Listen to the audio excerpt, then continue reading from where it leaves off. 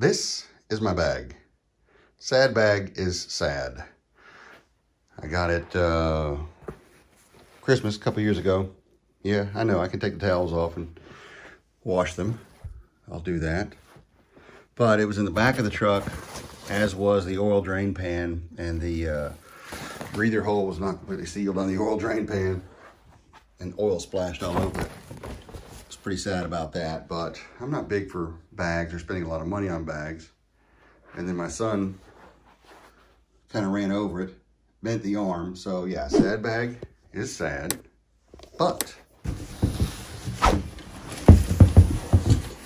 what could we have in a box this size from Amazon? Yeah, Papa got a brand new bag. So might as well do a what's in the bag and transfer stuff to the new bag. Here we go.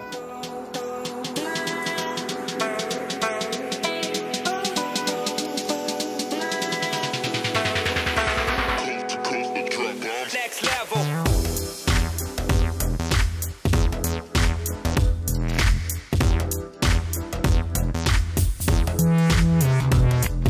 So, first things first, let's open up the box and check out the new bag.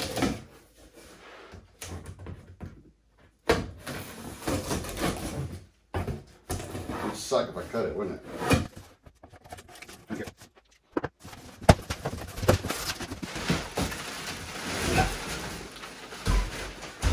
Here we go.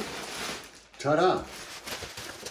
Same as the old bag. So this one's black, so if I spill oil on it, it won't show. Some kind of button or something fell off of it. Oh well. Can't stay perfect forever, can it? So, you know, I'm a Taylormade fanboy. So it's the exact same bag.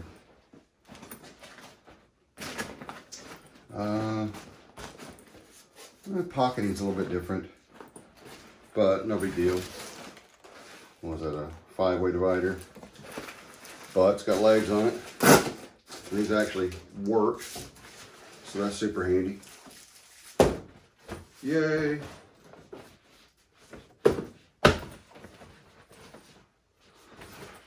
Let's go through the bag.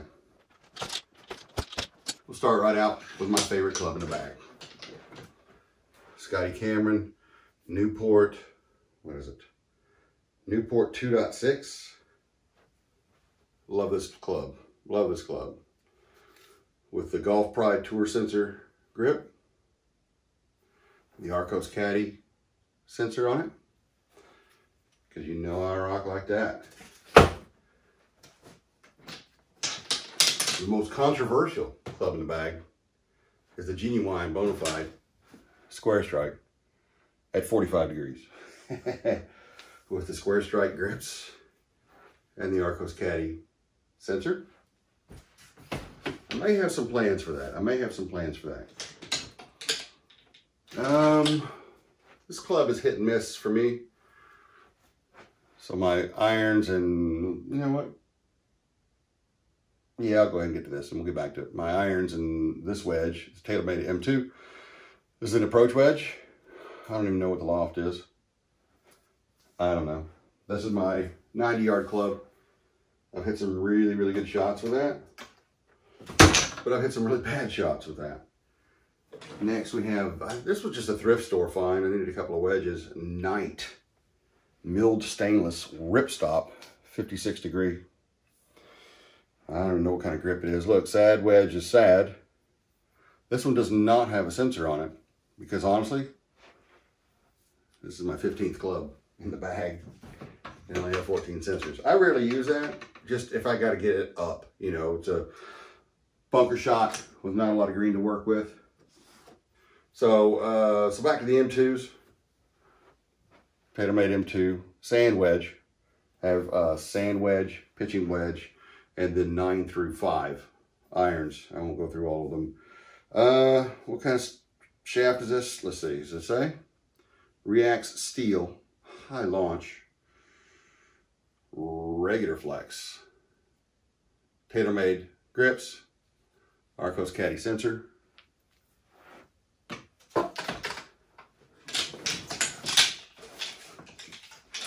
Did I mention pitching wedge? Yeah. Sand wedge, pitching wedge, and 9 through 5 irons. Then I have Adams Golf, 3 hybrid and 4 hybrid with a Idea A1205 lightweight stiff flex, Adams Golf grip, Arco sensor.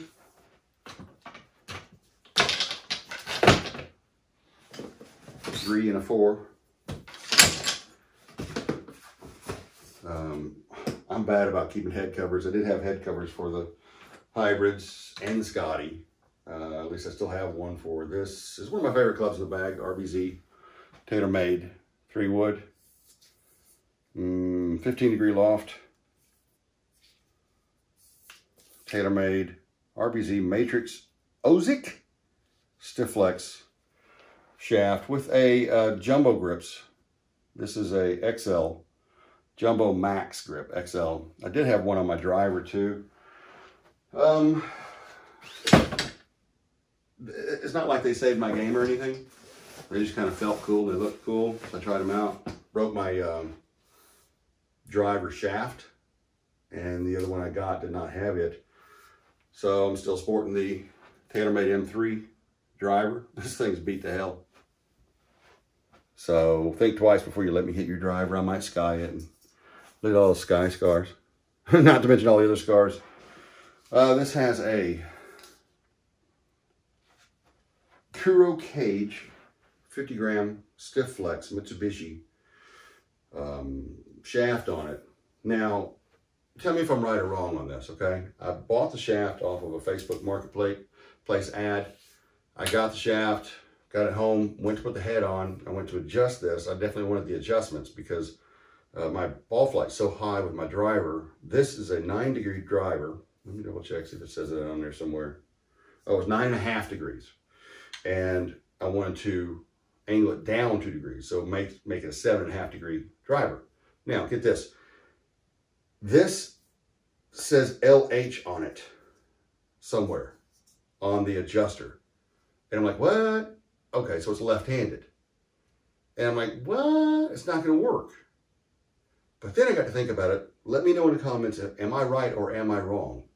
That because it's a left-handed club and I'm a right-handed hitter, I lofted it up 2 degrees to loft it down 2 degrees for a right-handed driver. Think about it. Am I right or am I wrong? This bag seems a little more roomy than that one, which is great. All right, so that's all the clubs. Let's go with the accoutrement. I have a towel. This one, the one I keep on the top, is for stuff like, you know, sweat or whatever like that. The one I keep on the bottom is for balls and clubs and such. And I got this big carabiner that I found in the garage with my ball sack. Look at my ball sack. One of my daughters gave me that for Christmas. In here I have 2 balls and a bunch of tees. It's super handy for tees. Just reach down in there and grab a tee when I break one. And this carabiner has a knife on it, a file, little scissors. So that comes in really handy. It's nice to have. This glove is my second oldest glove. No, it's my second newest glove. So if the one I'm wearing gets wet or whatever, I can change into that one, no problem. I have this Callaway brush on a spring thing. I like this little strap over here that I like better than this clip that was on. I didn't trust it. Let's go side pocket here. What is this? Empty bag with a hole through it. Gloves. Gloves stinks. Gloves stinks. Yeah. So I have a pair of these Callaway all-weather gloves, rain gloves, and they're good for cold weather too. So I like to keep those with me. I'm not going to put everything back in the bag just for the sake of the video. Foot spray is awesome to spray on your club face. I'm going to do a center of the club face challenge at some point with some people. See who can get like 3 or 5 shots closest to center and most consistent. Another empty bag. Another glove stinks. These are the blue glasses that are supposed to help you find golf balls. Crap. 20 bucks. Their quality was so bad you could hardly see out of them. Another glove stinks. Microfiber cloth, which is really good to have if you could find it. I don't know why I've got this practice ball with a ripped core. Oh, I was going to do a thing on playing the worst ball in your range bucket. So, probably get rid of that. Sunscreen, because, you know, this is a, yeah, like a yardage book. I actually have a yardage book from Cedar Lake. Super handy to have. Or, you know, you put your scorecard in here. If you're carrying it around when you're walking. I was supposed to walk like all winter long, but I just didn't have a chance to play much golf. So certainly didn't have much chance to walk and play golf. Another glove stinks. Those are going in the garbage. And I guess this is why I have empty bags in there. Here's a brush and scraper tool with a ball mark thing. Another ball mark repair tool. A Cedar Lake Golf ball marker.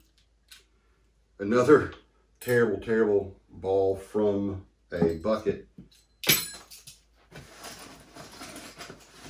Oh, I do have a Sharpie in here. Ball marker repair tool, ball markers, another carabiner. Ball marker repair tool, a piece of something. Oh, that's a piece of the blue glasses. That's it for that pocket. Let's go over here to this pocket. I shouldn't have anything here. Wait, I do. A pack of Cedar Lake tees. I like those tees though. A ball grabber. This is super convenient because it doesn't take up a space in your bag. Somebody sent me this to review it. I don't think they really wanted like a video review. I did some video on it, just never did anything with it. They just wanted to know what I thought of it. I told them I like everything about it. It'd be good if it had like a carabiner on it, you know, some sort of clip it to the outside of the bag. And they appreciated my input. This is the Go V Pro laser rangefinder that I just had on my channel. That's a giving away. You have to go to that video and comment go and be subscribed and a US resident. This is the Bushnell that I keep in my bag.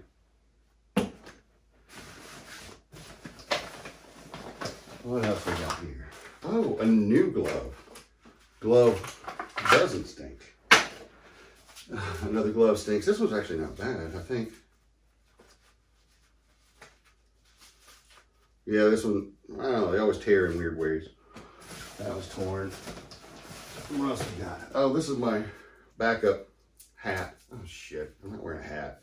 My hair's, I'm about doing an experiment with the hair and it's not working out. About to shave it off. This is my backup cap. If I'm sweating through the cap I'm wearing for that round and I like that cap, and then I'll wear this one. I mean, I like this one too, but it is here for that purpose. Oh, I was wondering where these went. All right, this is a Veo strip. You'll see me in the summertime usually wearing contacts because I really hate getting sweat on my glasses because there's no way to get it clean on the golf course. You know, it's really tough to have anything with you that remains clean to clean your glasses. So I bought these, and what it does, silly, it sounds stupid enough, sticks to your forehead above your glasses and it just acts like a rain gutter. Sweat comes down your forehead, gets caught there and comes off the sides instead of into your glasses. It's made for cyclists, but it works fantastic. Fantastic. That is it for that pocket. Let's go to this pocket here. This is my working glove. And a pro tip I gave last time I did a what's in the bag is I put my ball marker repair tool, my ball marker, and a tee, you know, the tee I'm using, in my glove when I put it in my bag. That way I don't have to dig for it. And the glove just stays right on top. I got balls, I got a lighter.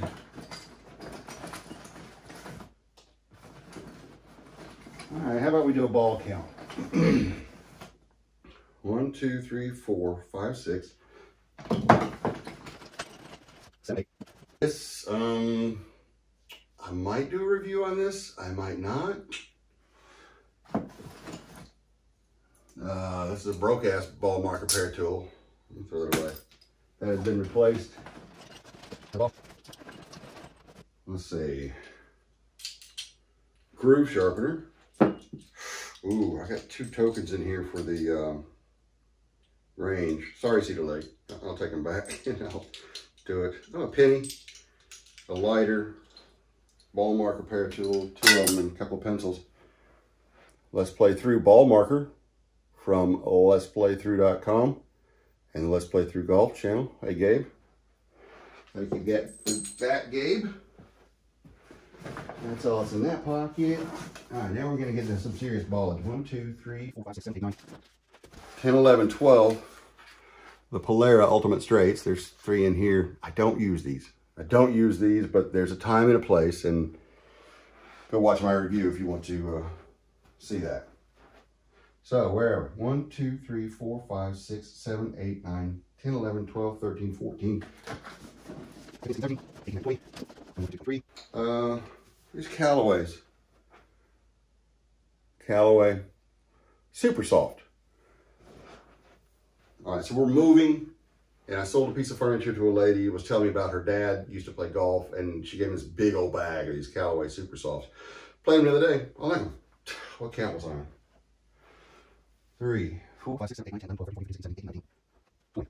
1, 2, 3, 4, 5, 6, 7, 8, 9, 30, 31, 36, 39, 42, 45, 48, 52, 55, 58, 60, 64, 67, 73,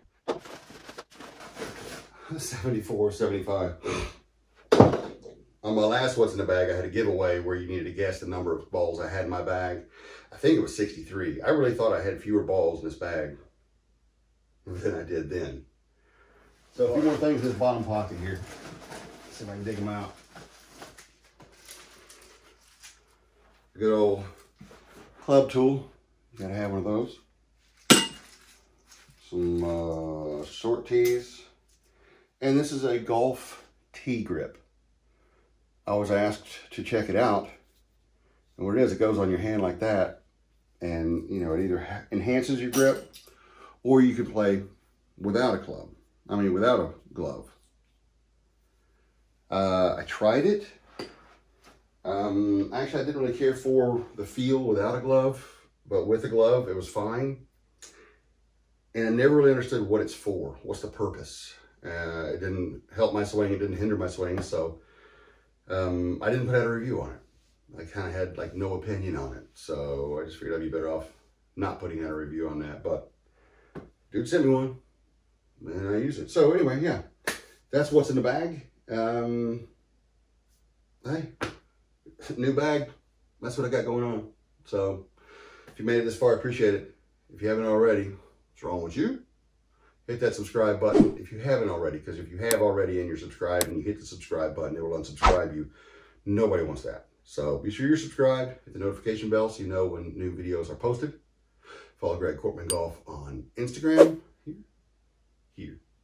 And follow Greg Kortman Golf on the Twitter, about here. Okay? Thanks.